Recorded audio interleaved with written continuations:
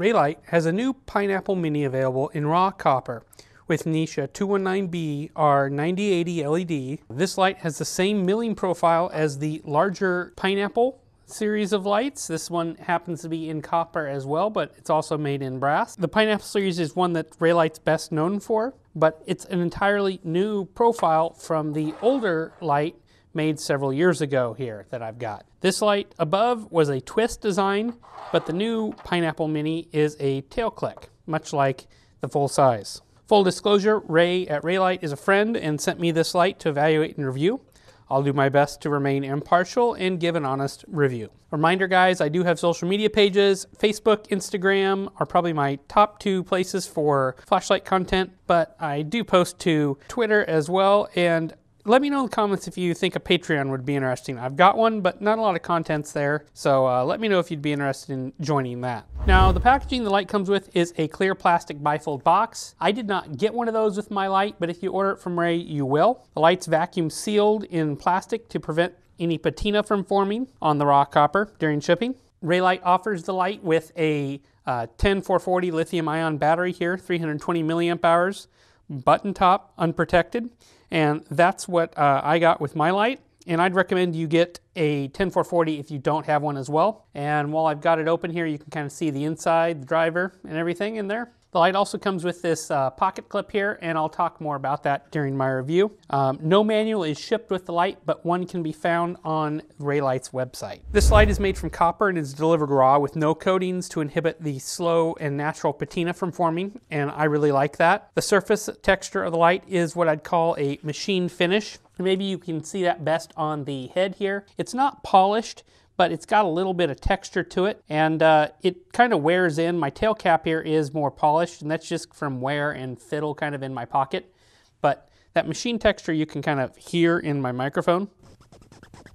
When I rub my fingernail across it, it's very light, so not really that big a deal. I think after this review, I will polish mine up manually with some like Mother's Metal polish, and make it really shiny, and then clean it up, and hopefully the patina will form maybe a little bit quicker. Starting at the tail cap, you've got this extended button here that sticks up just a little bit, and then you've got place there for a 1.5 by 6 millimeter tritium tube. Tolerances on this button are a lot better than some other ReyLight models here, and that's a really nice feature. There's no rattle and little to no side-to-side play. The button piece is removable here, and inside you'll see that rubber kind of boot O-ring. And here is the switch component on the other side. It is a forward switch assembly. That switch is fixed in place with a spring on the other side into the body with some little spring clips. The body here itself is milled to look like a smaller version of the ReyLight Pineapple here.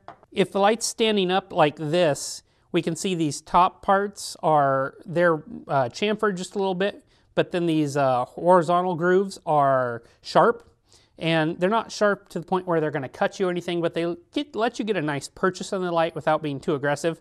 I quite like it. Pretty similar to what I see on my brass and copper Pineapple as well. The head here is fairly simple with some horizontal grooves milled in place, similar to what's on the body, but smaller in diameter. The front bezel is smooth, and there is a glow-in-the-dark O-ring there. We've got an anti-reflective coated lens, and then a relatively deep, small reflector with just a little bit of orange peel. The 2019 Pineapple Mini is using this pocket clip here, and it's generic. It's not specifically engineered for this light, and as a result, I think retention is a little bit compromised. It's only attachable at the rear, which I'm okay with that, not a problem. Is able to be rotated, but it's fairly stiff, which that's a good thing. It will scratch if you pull it on and off the light, but that's to be expected. But for me, this clip isn't perfect, and that's for a couple of reasons. And let me rotate it so you can see a little better and put my hand underneath it. But number one reason there is that top of that loop is pretty small. I wear jeans most of the time, and you have to really force jeans up in there. It's just not quite enough space. The second reason is I wish it was a little bit deeper carry. I've had the light come on a couple times in my pocket. I wish it had that little bbit deeper clip on it, and I wish it had a little bit more stiff button or a forward clicky switch instead of a reverse forward clicky switch. When I compare it to my Olight i3T here, it's a remarkably similarly sized light, and the pocket clips line up incredibly similarly in location, but this Olight to me is a great carry, and it's not because it's that much deeper, because they're really pretty much the same. It's because that pocket clip is wider. It just allows it to go down deeper there, and the Olight's also using that reverse clicky switch that is a much stiffer push when you do it, so I don't have any problems with this coming on in my pocket. That said, this has only come on in my pocket twice in the week of carrying it or so, and I've read on the ReyLight Facebook group that a few people have been trying other clips from other lights, and the best one so far seems to be the Freelux Synergy 1 clip, which can be purchased for about $15. I measured the overall length at 89 millimeters, maximum diameter at the head at 15 millimeters, minimum diameter at the body at 12 millimeters, weight with the 10440 battery and clip came in at 60.7 grams. When I initially saw the light on Facebook page, I thought it was a little bit long when I compared it to the original here. And you can see the size difference there, but they're hard to compare because that original is a twist light, which is always going to be shorter because you don't have the switch mechanism. And then and I'll throw my Olight i3T in here as well, which you can see lengthwise they're incredibly similar. Clip location relative on the i3T is pretty much the same as well, but the Olight is about 10 grams heavier, and the older ReyLight Copper Mini is similar in diameter due to the different modes of operation, but obviously shorter. So the star of the show here really is the LED that's being used. It's a Nichia 219B R9080 at 4500 Kelvin. It's a tint snob and high CRI fanboy's dream LED. Now, to decipher that, what it kind of means is that R9080, it's the batch number, and it's especially the tint here is a little bit rosy, almost pink, while maintaining a neutral white. Output isn't up to modern standards, but where it lacks there, it really makes up for in quality. These LEDs are fairly difficult to get a hold of in any decent quantity, as I believe they're no longer produced. The tint here is a good mix between neutral white and warm, is my feeling, but it's got a little bit of rosy tint of pink in there, which is great. The CRI measures roughly at 97, which is fantastic. I think I'm going to see if I can get my hands on a few more of these to swap into other lights that I have, just because it's a fantastic LED, in my opinion. ReyLight lists the maximum output here with a 10440 battery as 300 lumens, and less so with a AA. The beam here is well suited for EDC use. It's a traditional beam profile with a slight bit of hot spot intensity, and then some spill as well. Like I said, good overall general use. Okay, tonight I've got the ReyLight Copper Pineapple Mini, and this is a pretty fancy flashlight. It's running the Nichia 219B R9080 LED in 4500 Kelvin. Super high, super nice LED. Here it is in moonlight mode, pretty low as always. Bumping up, you can start to see it a lot better. It's a good estimation of the beam pattern here. Nice color of the tint as well. It's a little rosy. It's a cross between kind of a warm and a neutral white. Here is the next mode up. Reasonable power here, and this is running the 10440. We can see it start to throw pretty well for what it is. And then this is the highest mode here. Really shows off that tint nicely. It is wintertime here, as you can see the snow, so grass isn't very green, but you can see the point here, just how nice the tint is here. Here is my Olight i3T in copper. It's running a Philips Lexon LED. Cool white. You can see just the massive difference here between it and the ReyLight here. That ReyLight just has that nice rosy tint you can see on the snow, versus the Olight's kind of a cool greenish tint. Just, to me, this isn't nearly as appealing. So in comparison, here is the older ReyLight Pineapple Mini, AAA as well. This is running a 10440. I'm gonna guess it's a little bit brighter. It's a Nichia 219C LED. You can see it's a little more yellower, and overall it's a little bit wider beam as well, a little more output. That's not uncommon for the Nichia 219C LEDs.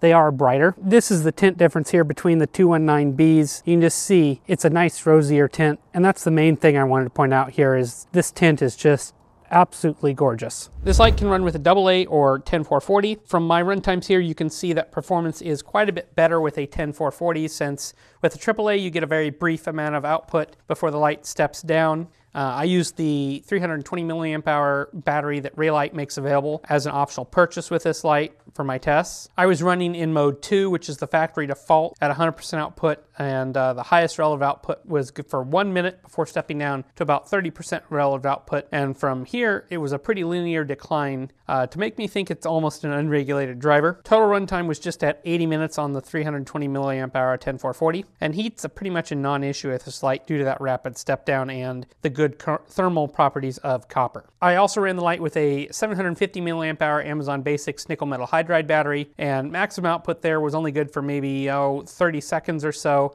and then it stepped down to about 18% relative output, and it ran here for much longer than I expected. I ended up stopping the test at the 220 minute mark before I went to bed. Output here was a good deal less. My recommendation would be to run this light with a 10440 as your primary power source and use a AAA or nickel metal hydride battery as your backup power source only. I measured low voltage protection with the 10440 coming in at 3.116 volts and the nickel metal hydride coming in at 1.04 volts. The ReyLight Copper Pineapple is using a reverse clicky tail switch. As I mentioned before, it's got 4 brightness modes available, and so here is moonlight mode, low, medium, and high. There are a variety of options inside the UI as well.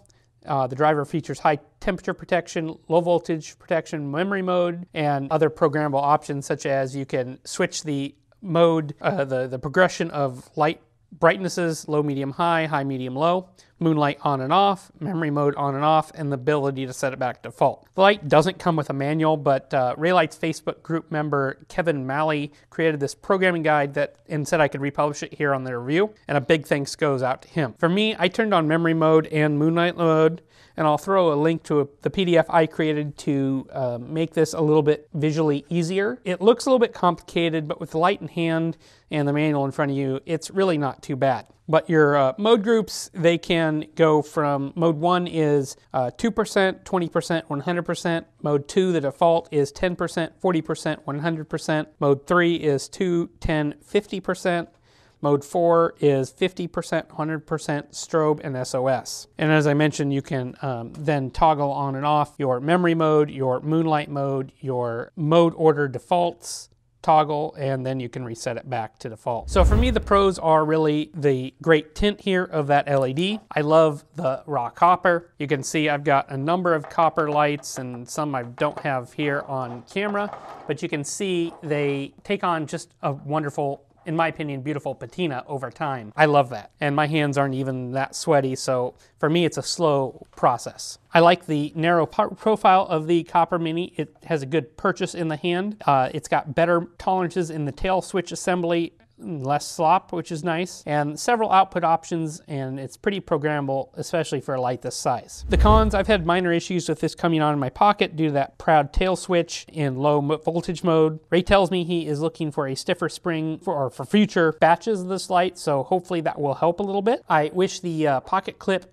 did ride a little bit deeper and allowed for a little bit thicker pants. The driver here seems to be pretty conservative on temperatures and really isn't optimized for use with a nickel metal hydride or alkaline battery. For me, that's okay. I'll run this with a lithium like I do with most flashlights, and the driver here is glued in place, so it's not that moddable. My conclusion is that if you're a raw copper fan or tint or CRI snob, you can buy this light and enjoy it just for those features alone. The LED here is rare outside the custom or modified flashlight world. They're hard to come by in large quantities, and their output isn't the greatest, but they make up for that in an absolutely lovely tint. It's a slight rosy 4500 Kelvin and a super high CRI at 97. It makes plants and other colors really pop. The original Mini here was a fun light due to its small size and raw copper, but its driver had some issues initially. The new one here fixes those issues, adds a tail button instead of a twist operation. For me, the clip on the new Copper Mini isn't perfect, and I do hope ReyLight offers a custom clip in the near future. I'll certainly buy it. It's nice to see a light with so many mode options available in a small form factor, and for me, the default mode 2 works pretty well, and I think that's where I'll probably leave it after I turned on moonlight mode. Overall, this is a fun little light and one that I'm enjoying quite a bit. If you're interested in checking this light out, I'll have a link to where you can get it from the ReyLight website down below in the description. As always, guys, let me know in the comments what you think of this video and light. If you have any questions, I'll do my best to answer them. Make sure you like this video and subscribe to the channel so you can catch future reviews. Thanks.